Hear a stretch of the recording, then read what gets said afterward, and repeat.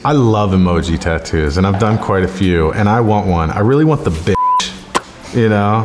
That's like my favorite emoji ever. What's up, GQ? I'm Bang Bang. I'm a tattoo artist in New York City, and today we'll be reviewing the tattoos of some of the biggest stars in the NBA and WNBA.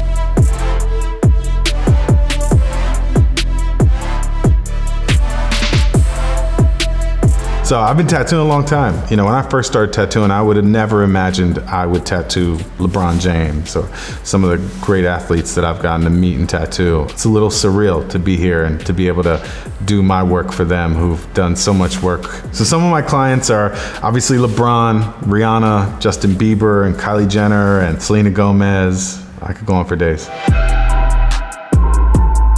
LeBron's got a bunch of tattoos. He's got a bunch of really iconic tattoos as well. I met LeBron 5-6 years ago through a mutual friend who's in his close circle, and they work on the shop together, and he was vetting me to make sure I'm, you know, cool to be in the circle. And so LeBron flew me to his house when he was in Cleveland. We tattooed in his basement. I did a portrait of his daughter when she was about 2 years old. Some of the things about LeBron's tattoos is we can't tell what every one of them are because some of them are older, some of them are cover-ups. As we talked through all his tattoos, he really loved his tattoos. He has something on his chest that I just remember him explaining it was terribly painful. He did pretty good on his low shoulder blade when I tattooed him. Little peek in the future, he wants a lion on his finger like mine. I think my favorite tattoo on LeBron, other than the one I did, of course, is Chosen One. I think there's something really poetic in embracing the pressure, and I think no one in the history of sports has had the pressure that LeBron James has. He was the chosen one when he was in 8th grade. Everybody knew he'd be great, and that's a really hard thing to live up to. So I love LeBron's Chosen One tattoo most. Allen Iverson's style was one of a kind, and still is. There was a lot of controversy surrounding Allen Iverson's tattoos. Early on in his career, the marketing ads and even toys that kids would buy, they didn't have any tattoos, although he did, and this was a really large point of contention. Not only did Allen Iverson have lots of tattoos, but he had his neck tattooed, he had his hands tattooed. Even still now, it's a touch taboo, but not nearly what it was then. Allen Iverson was a superstar in the late 90s and early 2000s when no one had tattoos, especially NBA players and athletes in general. Really, he was the most famous, most tattooed person for a long period of time. Now we see many NBA players that look like this, but at the time we didn't. So he's really the godfather of style to this community of people who love, adore, and play basketball in the NBA. Well, it looks to me like if it doesn't have wings, Melo doesn't want it. I love his theme of black, gray, red. These work really well. They work well on his skin tone. If LaMelo says he's done, I don't believe him. To be honest, I'm done. I'm gonna get a call next week. I'm just only gonna get like little tats, if anything. 70% of the adverse events that happen or are recorded in tattooing are from red ink. What the reason is a little scientific and, you know, probably based on immune response and sensitivity to the particle. The body is constantly breaking down our pigments throughout our life. Red ink can have inflammation or irritation years after you get it. So it's really based on your own biology, your own biochemistry, and your immune response to the pigment. There's also colors like purple, and purple has a lot of reds in it. Most of the reactions happen because of red. If it's my vote, he's got work to do. But they look good. I like that he's got good ones. His brother's got better ones. The artist that made Lonzo Ball's tattoos really specializes in color, actually. One of the most impressive things he's ever done in black and gray is on Lonzo with this civil rights tattoo. Obama, Malcolm X, Martin Luther King. What's really most beautiful about Lonzo's tattoos, again, is we can tell what it is right away. We can tell who it is right away. And there's a theme through his whole arm. It's not a mishmash of styles or subjects. It's done so large, and we see these players so small on TV, we still can tell what it is. This is a really, really well done tattoo. These will never need touch-ups. They're done in such great contrast, and they're done at a scale so large that when Lonzo's in his 50s and 60s, we'll still be able to identify who these people are. And the brain has this way of understanding things that are even very blurry. It's kind of like this skill set. We recognize faces, especially in iconic photography. We know these images as much as we know these faces. We know these shots, we know this photography. And so it will always connect for people. On his other arm, this kind of gates of heaven and scripture, I really like that because again, we have one body part that has one theme, and that's something that really speaks to me, and it's well thought out.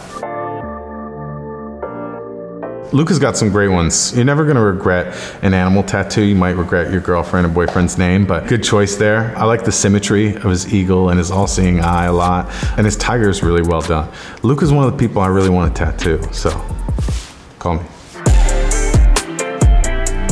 J.R. Smith might have been the most tattooed NBA player ever. We had to like really try to find space for J.R. to tattoo him. He was that tattooed, and he was that tattooed early in his career. When he played for the Knicks, I would tattoo him all the time, but it was never anything big. They even made a t-shirt out of J.R. Smith's tattoos that became very famous because he's so iconic, and he's one of the only athletes that I know of that have the Jordan logo. And I remember I was at Amari Stoudemire's house once, and you know, Iman Shumpert was there, and Melo, and JR was on the team at the same time. Iman Shumpert was like, man, I want to get a Jordan logo. Amari Stoudemire was like, why? And he's like, what do you mean, why? It's Jordan. He goes, man, get your own logo.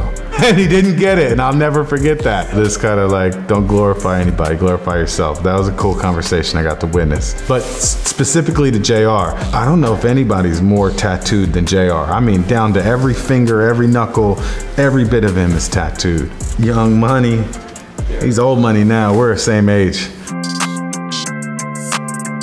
I think my favorite thing about Brittney Griner's tattoos is the color work, the flowers. So there's a balance in her design.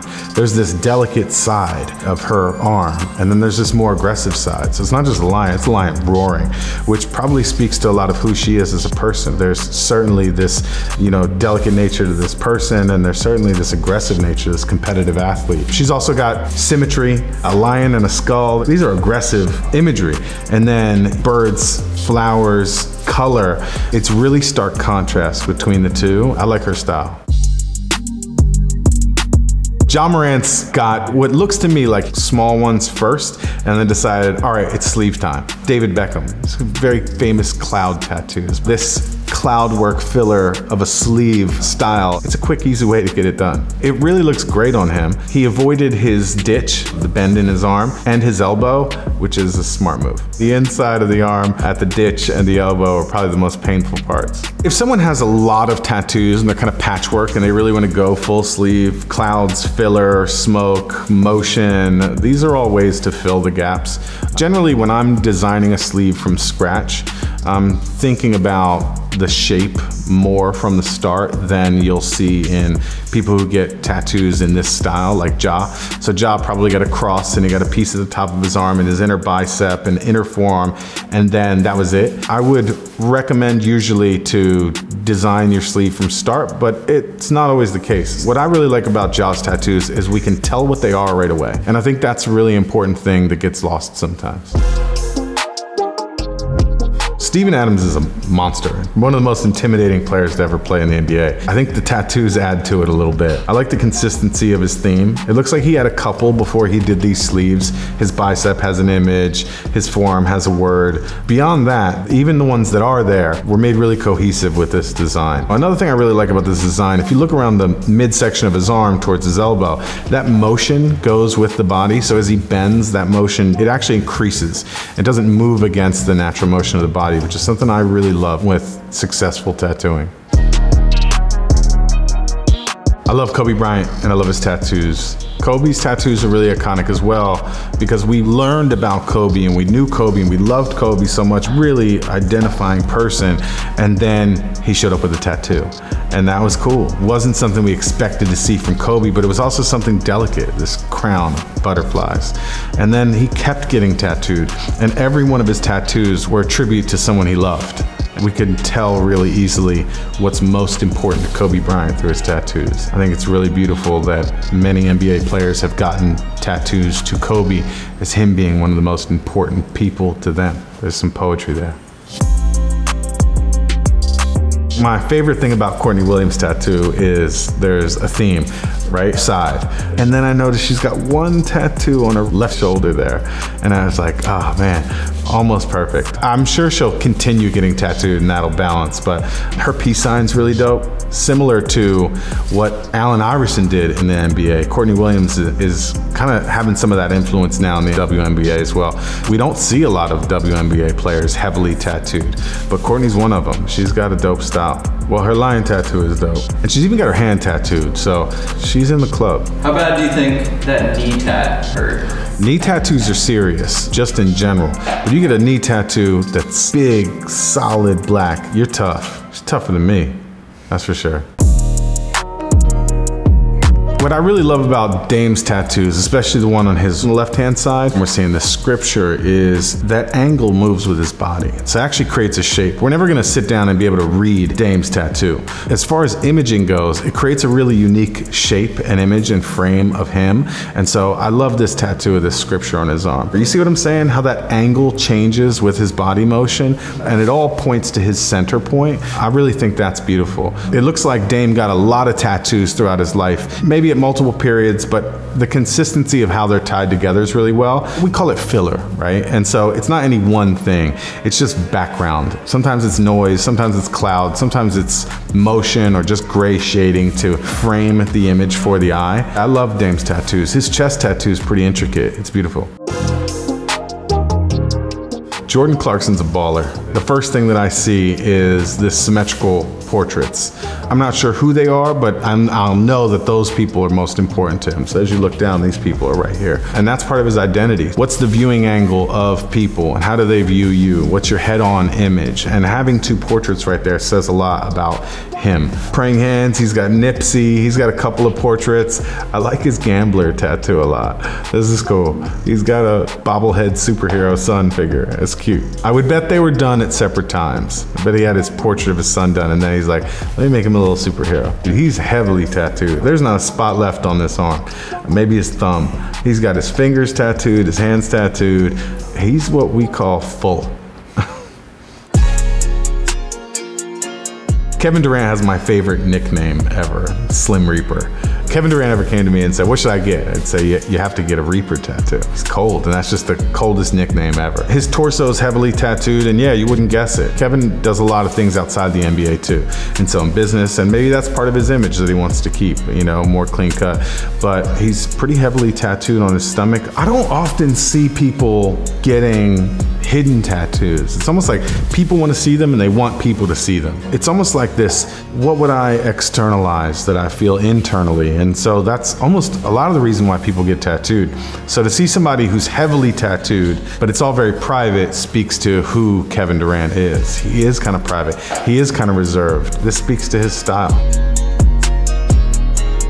I've never seen a Heath Ledger Joker tattoo. I'm kidding. I'm totally kidding. I've seen it a lot. But it's cool. It speaks to that amazing actor who's not with us anymore and the impact he had. I really like DeMar DeRozan's Joker tattoo. And I like the symmetry of both of his arms are tattooed with portraits. So that's, again, plays to the balance of the body. They fit his jersey well, they fit his body well. He's got great shape and great tattoos to match. A lot of these, it looks like, although he has a sleeve, they weren't planned cohesively. So he's got a bunch of different subject matter and has filled spots, but he's done it well. I think Richard Jefferson got this when he was like 16. Because I have a goofy tattoo just like this one.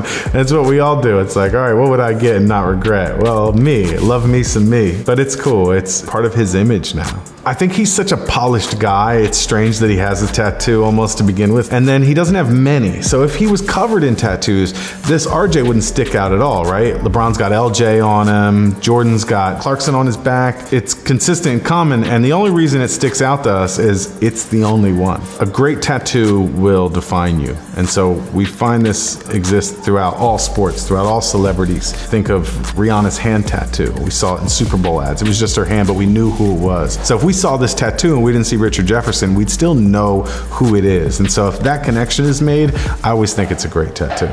Advice to young players would be, if you're going to get tattooed, get great tattoos. You can find great artists, you have access to great artists. They all want to tattoo you, they want to do something great for you. Don't be the designer of your tattoo. Find somebody who's so great at tattooing and designing tattoos, and then speak about your idea and come up with a plan that's going to look great visually. NBA players are great at playing in the NBA. Sometimes they're not great at designing tattoos, and so leverage an artist's skill set, let them help you design something that'll be iconic and timeless, and you'll enjoy your tattoo forever. Thanks for watching, I'll see you next time.